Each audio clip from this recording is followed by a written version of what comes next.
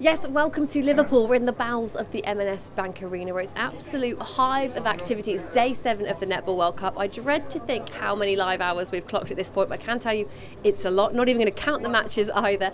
Alongside me is the producer of Sky Sports Netball, Leanne Mcclernon. Leanne, first of all, this is a huge operation. What is your role as producer at a huge competition like this? Well, basically, I've been working on this for about a year. I've been working on the Super League as well. So we've been building up the Super League and then basically trying to get to elevate it to an event like this. So it's turned into a huge production with about 100 of us on site. And my role is to editorialise the programme, write the running orders, speak to the talent, work out what the storylines are, and basically be in charge of everyone in general. So yeah, it's pretty fun. It is fun. That is the most important thing to point out, isn't it? Because it's a lot of hard work, a lot of hours, but everyone enjoys themselves. How did you get into your role and become a producer? Well, I actually went when I was about 10 to a TV studios around the corner from me, and I went onto a kids show and I was like, oh my god, I would love to do this. I was only 10, but I knew what I wanted to do. I saw these cameras everywhere and people dropping popcorn and singers and everything, and I thought, that's it, I'm going to do this. So I went to college and studied radio and journalism and TV, and then got a job as a runner and then worked my way up. So like most of us, really. That is the story for a lot of people in producer positions now. Interested to know, what show was that? It was Motormouth. Wow, I don't know what that was, but that sounds great. I'm too old.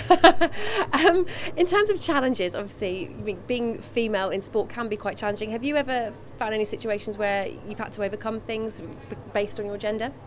I think we've certainly been male dominated, and certainly when I started in sport it was really just men around. They did tend to think that you didn't know anything about sport as a woman, but I grew up in a household with boys and we watched everything and loved it, and I think ultimately they found out that I did know about sport and that I was passionate about it. So eventually, yeah, you kind of you work around people, but the company has changed, so we now have people that know that we're all the same, so I think we're fine now. Absolutely. What's your advice for young women in particular wanting to get into a sports producer's role or just sports broadcasting in general? I think that is one of my things that I find quite difficult, because most women want to be in front of screen, so don't take any offence, Hannah. It's really hard not to, though, because that's what you see. So I think the main thing is that there are so many roles, as you'll see today, within the business, and being a producer, it's something that you just need to get work experience, try and get in any company, local companies, wherever you can really, and just keep watching our output and looking at what you would do and how you would do it and why did we do it, that sort of thing, and then try and get my email address maybe.